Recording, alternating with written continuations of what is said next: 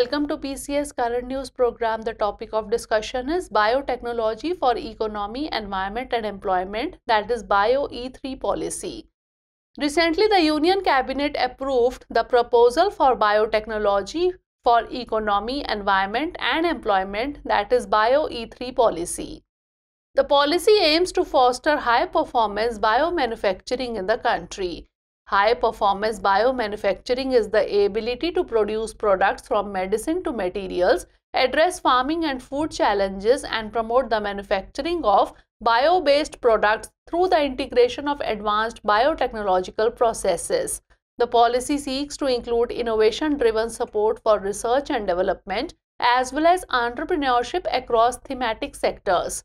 The BioE3 policy would broadly focus on the following strategic or thematic sectors: high-value bio-based chemicals, biopolymers and enzymes, smart proteins and functional foods, precision biotherapeutics, climate-resilient agriculture, carbon capture and its utilization, and marine and space research.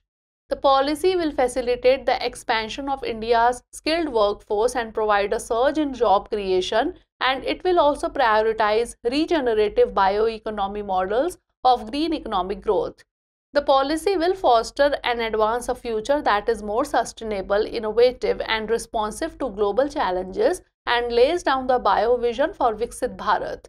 Highlights of policy are: it will support innovation-driven R&D and entrepreneurship across various thematic sectors, expedite the development and commercialization of technology through the establishment of biomanufacturing and bio-AI hubs and biofoundry, bolster the government's initiatives such as net zero carbon economy and lifestyle for environment, guiding India towards accelerated green growth by encouraging circular bioeconomy, nurture an advanced future that is more sustainable, innovative and responsive to global challenges, and set out the bio vision for Viksit Bharat.